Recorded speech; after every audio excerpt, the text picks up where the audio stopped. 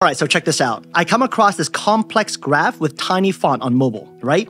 I long press to select, switch over to ChatGPT, drag and drop the image in a new chat, type out a keyword that expands out to a detailed prompt, hit enter, and after a couple of seconds, ChatGPT gives me a brief explanation of what the image is about and even transcribes all the text found in the image for easy copy and paste.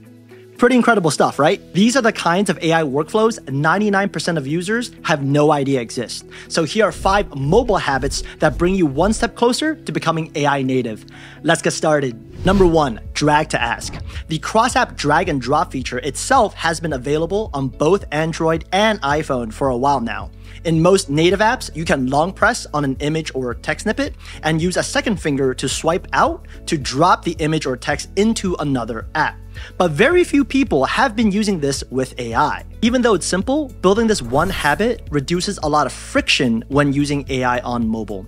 It's a small change that makes AI feel like a natural part of our workflow rather than an extra step. Here's another common use case. From my Files app, I drag a contract PDF over to ChatGPT so I can ask questions to remind myself of the terms. And I've actually done this while on the phone negotiating with another party. Pro tip.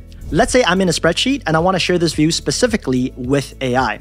I can take a screenshot and instead of expanding the screenshot, clicking done, copy and delete, and going over to ChatGPT, tapping and pasting the image in ChatGPT, which is a lot of steps, right? What I can do is, let's go back to the spreadsheet, take another screenshot, long press on the screenshot, open up ChatGPT, drag it over, and just simply type recreate this table and let me download as CSV. And let's fast forward a little bit here. And there we go. Now, before we go crazy and start dragging everything into AI, a lot of non-native apps don't support drag and drop. So we need another approach to decrease friction. And this brings us to tip number 2, instant content analysis. Diving right into another demo, I'm in Gmail right now, a non-Apple app, right? I open up the attachment and I tap the share icon on the top, and you'll see that ChatGPT is easily accessible in the share sheet. It is not there by default, right? And I can click it, and boom, the PDF is uploaded to a new chat and ready for processing. So the idea here is that for situations where drag and drop does not work, we still want to make sharing to AI as seamless as possible. And that means moving the AI options to the front of our system share sheet. Here's a setup for iPhone users. Go to any app with a share button. I'll use this random screenshot in my Files app. I'm going to tap share, scroll all the way to the right, tap more, and I'm going to click edit. Toggle on your preferred AI app. Make sure they're installed on your phone first, obviously. Click the plus icon to add them to favorites and drag them right next to AirDrop and click done. Now your favorite AI app is front and center every time you click share. The setup for Android is even easier. Open up any image or file, click share, and long press on the app to pin it to the top of the system share sheet. That's it. Now we've got that set up, let's go through 3 specific workflows. First, websites. When you're browsing articles on Safari or Chrome, you'll notice that when you tap share to, let's say, ChatGPT, only the link gets passed over. But that's okay, because both ChatGPT and Gemini can read the content of the webpage as long as it doesn't require you to sign in. So you can follow up with summarize this or share the key takeaways. Second, emails. This one's slightly different. In Gmail or Apple Mail, you have to select the print option first. So in Apple Mail, I have to click the reply option, go all the way down, select print, and then I can share this and pick the AI. And as you can see, the email is uploaded to a new chat in PDF format. Third, apps like LinkedIn block direct content sharing because of course they do.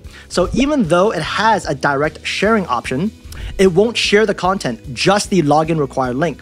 So the workaround, you have to actually share via Chrome, open this post in Chrome, take a full page screenshot, like so, and then share that screenshot to the AI. Pro tip, during my commutes, I can't read long articles, but I still want to be productive. So after asking ChatGPT for a summary, I hit the speaker icon to listen to the results. Speaking of being productive, a lot of you ask how I stay current in the world of AI. And honestly, it comes down to something my mentor taught me. Discover widely, learn deeply. Discover widely just means subscribing to one daily AI news roundup so we know what's going on. And learn deeply means dedicating 30 minutes a week to learn AI fundamentals. And that's where today's sponsor, Coursera, comes in. I've talked about them multiple times now. Some of my favorite courses include their AI Essentials course and the Prompting Essentials Specialization, which they've created in partnership with Google. I've even branched out to AI adjacent courses like ChatGPT for data analysis, which I made an entire video on. And honestly, it's a topic I would not have discovered had I not already been learning on Coursera. Their annual subscription gives you access to over 10,000 learning programs. And if you click the link below,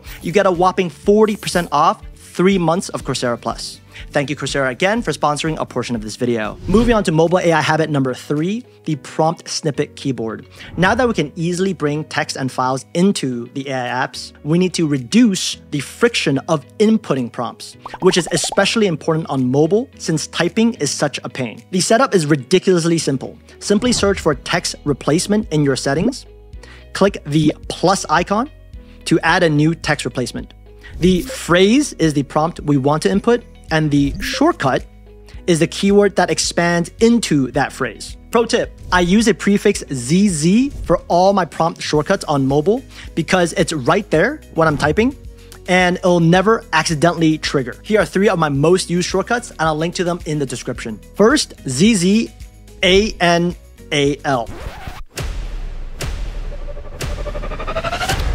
This expands to analyze this excerpt, share the top 5 takeaways and a clear, concise, and objective summary. This prompt is extremely effective at turning a wall of text into digestible insights in seconds. For example, my previous manager loved to send reading materials right before a meeting to make a point, I guess.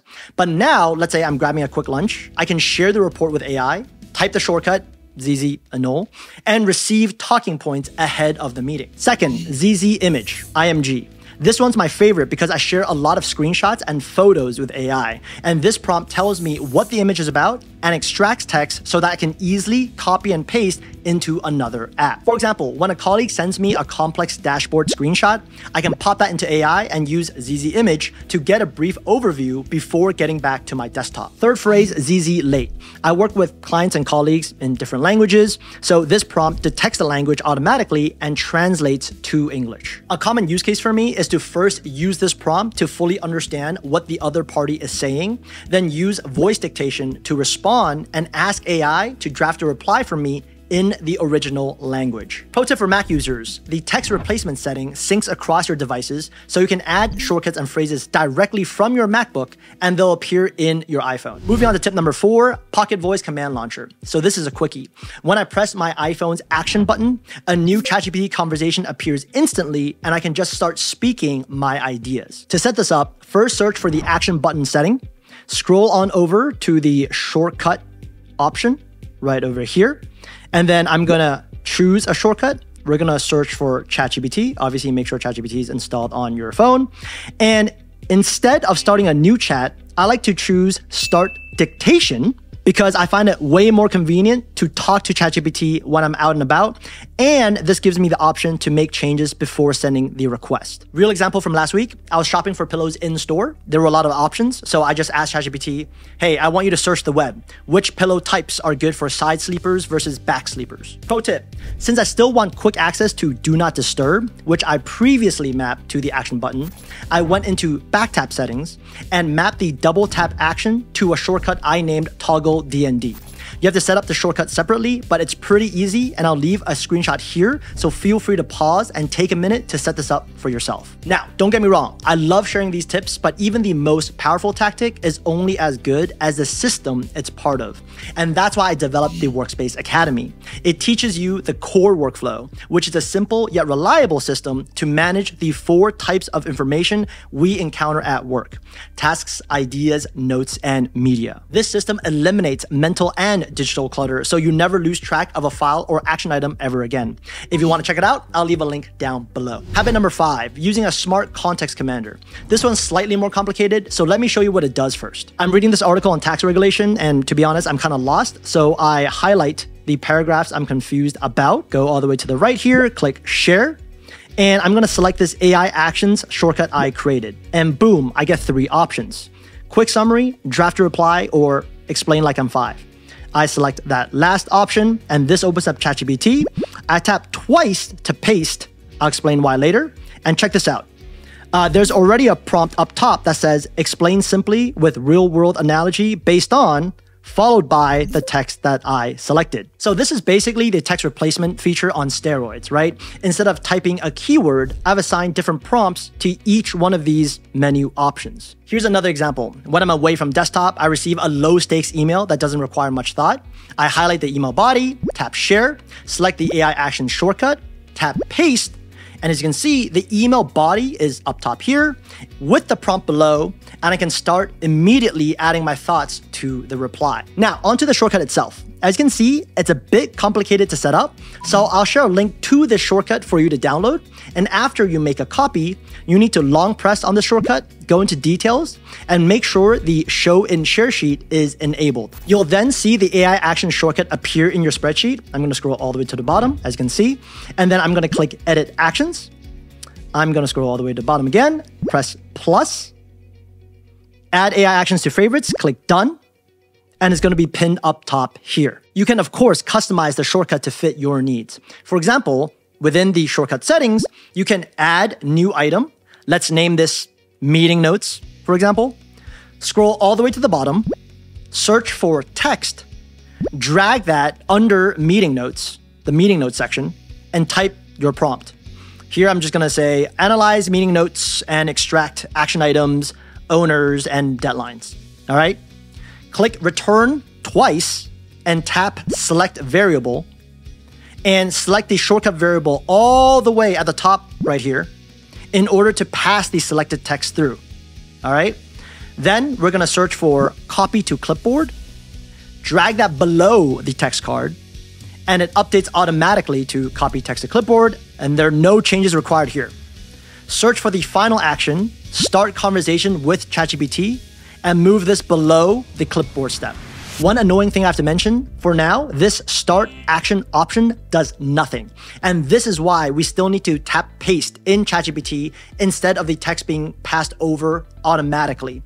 It's a well-known issue awaiting a fix from OpenAI. But for now, we're gonna click Done to save the shortcut.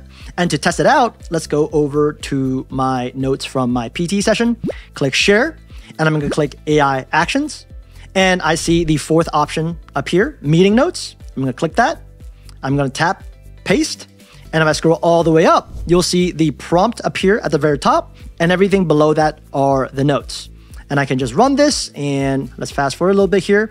And there we go, it works. If you enjoyed these tips, you might wanna check out some higher level strategies on how to stay ahead in AI. See you there, and in the meantime, have a great one.